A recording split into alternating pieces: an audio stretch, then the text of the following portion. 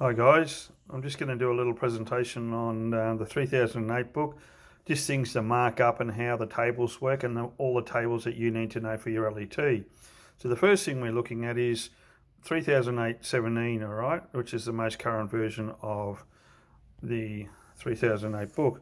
So what I'm going to do first, the first table I'm going to go to is the table 1, which is to do with temperature readings. So if we have a look at this table here, right, you can see the first column has normal use.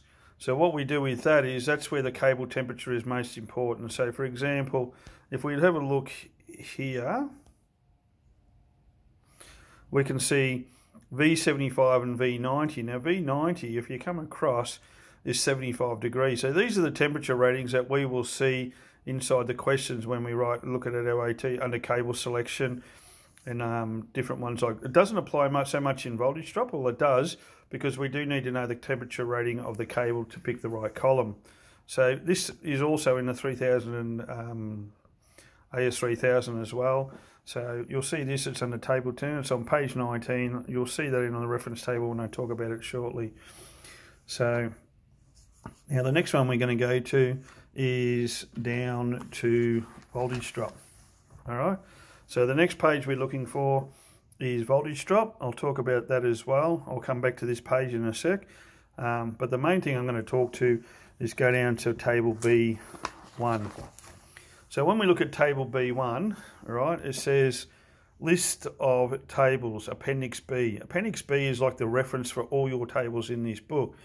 So if I just close it back up a little bit, all right, and then we have a look down here, we can see that this first one, table 1, is the temperature rating of cables. All right, so that's the one we first saw.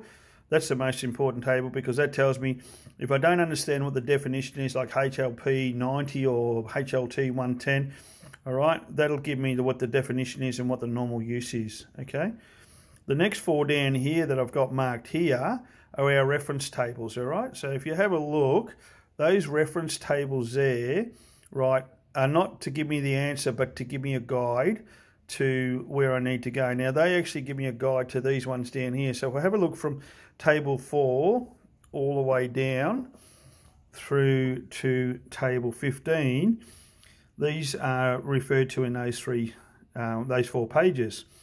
So if we have a look down here, they also follow in a sequence: 75, 90, 110, 75, 90, 110. They're the 3 that we refer to on the guide table, and I'll go back through the guide table in a minute. So they go through all the different temperature ratings, 2-core. Now, the cables are either multi-core or single core, so we have a look at those. We don't talk about the neutral, because it's either active, neutral, or 3 actives, all right? So they go all the way down, so we have our list of tables, all right? If we have a look at the first 4 here, we have, I'll just bring it out a little bit more. So we have unenclosed in air, which means like basically a conduit fixed to a wall or any open surface. Enclosed being enclosed in a conduit but in open air, all right? Buried direct in the ground, which means the cable's buried directly in the ground with like under a slab or something like that. And the other one is underground wire enclosure, which basically means any type of cable buried underground in enclosed situation. Could be a duct, could be a conduit, could be you know, PVC, but some type of enclosure, all right? All right, so then those 4 there make reference, so they're our reference tables. If we come over the other side, when we've looked down the page, so I talked about these coming down to number 17. There is another 2 that don't appear on the 2 table 3.1 to 3.4, is these 2 about MIMS cables, okay? They're the only 2 tables that deal with fire-rated cables. MIMS is a type of copper conductor, so they're flame-proof cables, all right? They're not about Radox cables or anything like that. So they talk about, that's about a multi-core and a single core. That's the only difference between the 2 tables, is one's for multi-core and one's for single-core cables, all right? That's tables 18 and 19. You come down further, we have cables which, if you look at the last column on table 3.1 to 3.4, they'll tell you about bunched cables or groups of cables, more than one cable. So if we have a look here, 22, 23, 24 is for bunch cables. All right, so bunch cables, like it could be, so we have inside conduits, all right, The other one is a single core and then multi-core. And then the next two we get down to is buried cables. So buried cables in the ground, all right, single core again, multi-core. And then the last two is underground, all right. So we have cables here, the same here, single and multi-core. So these are all referred to, when you look at 3132, they'll actually automatically point you to these right tables here. Okay, they'll tell you 23, 22. The only one that gets a bit tricky to read is table 22, which I will do a little bit about that in a minute. We come across the next page, all right, and you can see I've got a bit of writing here and all that, but 27.1, I'll just bring that up a little bit more, all right. So these do not appear in reference tables 3.1 to 3.4. You need to know where these are and what they do. Nothing will tell you or bring you back to these D rating tables. So these are D rating tables, all right? So 27.1, right, is to do about air temp cables. So if you're looking at a cable, it's above ground and anything, the D rating temp for that, or if you look at the table, will be D rating 1 is 40 degrees. Soil temperature in underground, 25 degrees. So the D rating for that is 1 is 25 degrees. And then table 28.1, half a metre in the ground, unenclosed cables, or what we call multi-core, all right? And depth of laying, half a metre, basically for cables which are inside a conduit. All right, unenclosed means, yeah, the cable's buried directly in the ground. And the last one is 28, or 29, sorry, for soil resistivity, all right, 1.2. So all the values I've given you here are all D ratings of 1. If they move outside that temperature or those depth of laying, you will then attract a D rating, okay? So those 5 tables are fairly important, all right? And we then move down to the next slide, right, which is voltage drop, okay?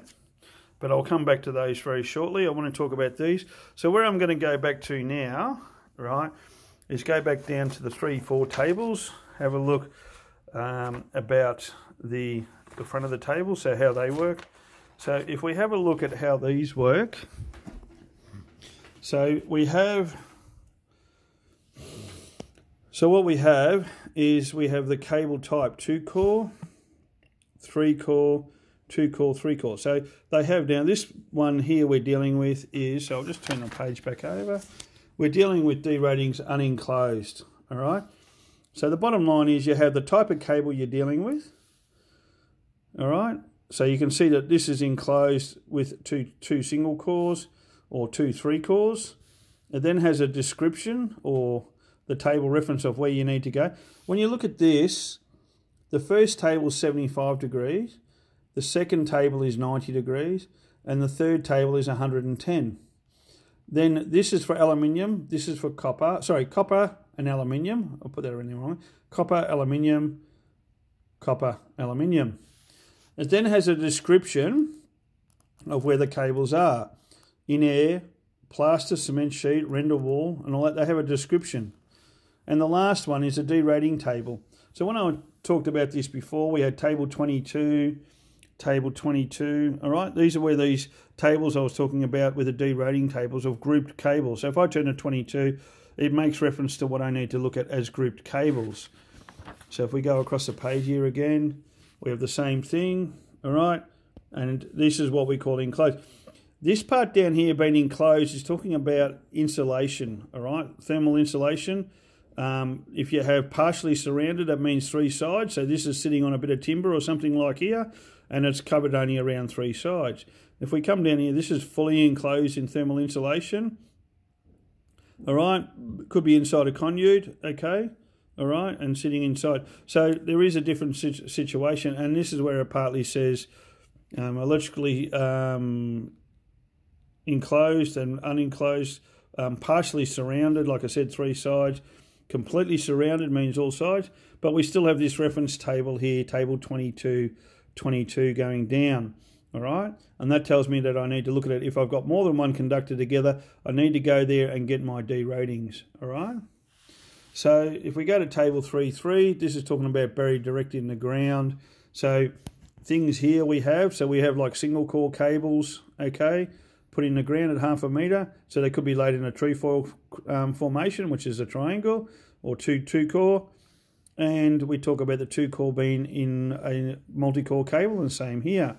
But when we get across here to descriptions like here, we have table 25.1 for the 2 single cores and table 25.2 if they're a multi-core. So there is differences with cable space.